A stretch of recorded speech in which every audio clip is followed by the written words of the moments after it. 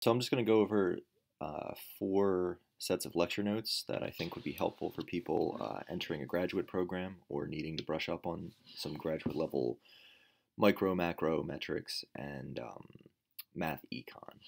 So the first set of notes that I used in math econ and micro are these notes by Kim Border or KC Border. I'll put links to these in the description, but if you just Google his name, you'll end up at this site. And if you Google his name also, you'll find this link from Dr. Healy at Ohio State that has a collection of his stuff. He actually passed away recently, unfortunately. But he has these, he has notes for some of his classes. He has convex analysis notes, probability and statistics, and then some other stuff. But I think the most helpful thing is if you go on his website and you scroll down to these additional notes on topics in math econ, you get a ton of stuff that is really nicely formatted. I'll click on some of these, but this is going to cover, a decent amount of stuff, results, and some examples that you're going to find in this math section. You're going to find some stuff that'll be good for mathematical economics, some stuff that's good for just general optimization, convex analysis, all the sort of stuff you're going to see in grad school. Um, and they're usually really nicely formatted. He has a lot of examples. He has a decent amount of exposition. Um, I wouldn't really learn from these, but I think they're great to supplement whatever you're going through in class. So when you're going through stuff in math camp or micro, I think it's pretty good to have some of these on hand. I think I used his one on the envelope theorem and implicit function theorem. He has some good notes on. So Kim Border, definitely check his stuff out. Then for micro, I don't know how many people know about these, but Nolan Miller's notes from University of Illinois are really good. These go along, they're meant to be used along with MWG. So they cover basically what I think is probably the standard sequence. I know for us, we got up to about monopoly and general equilibrium. So this covers most of the stuff up to there if you're following along with MWG. I think specifically these early chapters are really good of his, where they go through the basic setup of the consumer choice framework, the Walrasian budget sets, all the standard stuff that's in the early chapters of MWG, but he gives a lot more exposition. So this is really helpful for, again, I think this is actually good for maybe give whatever MWG chapter you have a read through, and then this is all before you learn it in class. Give MWG a read through, and then I would give these a thorough read through, and then go back to MWG, and they're usually super helpful with understanding that.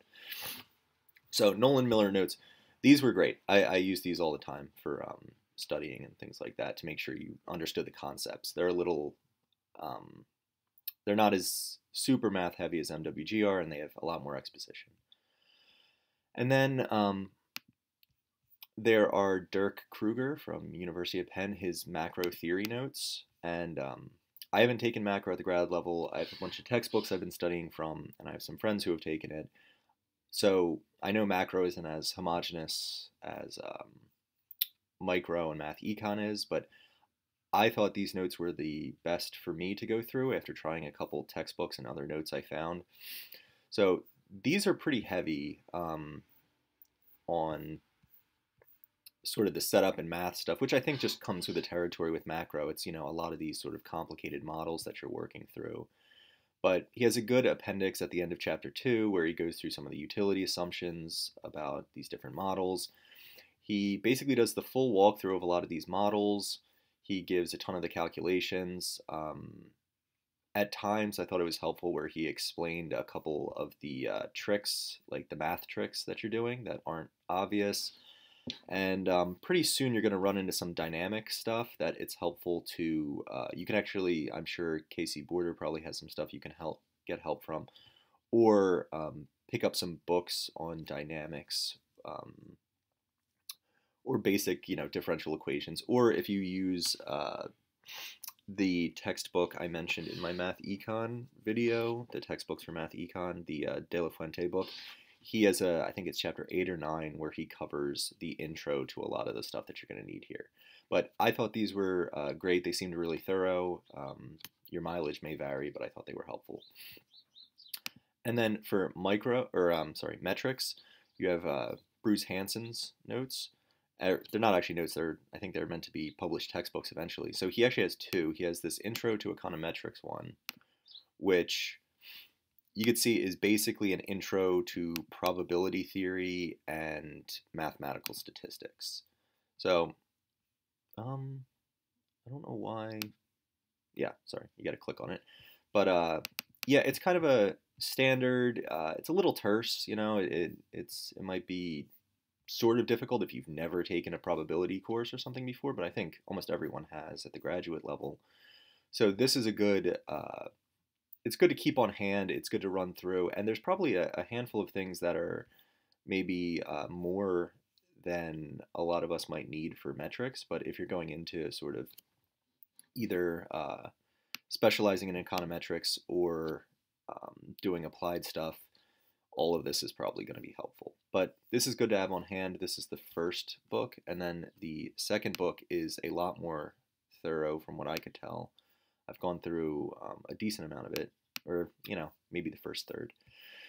But this is a huge book. If you print it out, I didn't see if you're allowed to or not, but if you were to do that, then I think it's like 1,000 pages or so. And this seems like this is going to cover way more than most people are going to take in metrics. But that kind of depends on how specialized your program is or you plan to be. But this is going to cover everything at sort of like the hardcore graduate level. Like you're going to be using, you know, the linear algebra stuff and all that. So this seems super thorough and is probably going to be helpful for a lot of people, hopefully. So yeah, I hope some of these notes might be helpful for someone to download or have on hand or something. And I'll post links to all these pages in the description. So thanks for listening.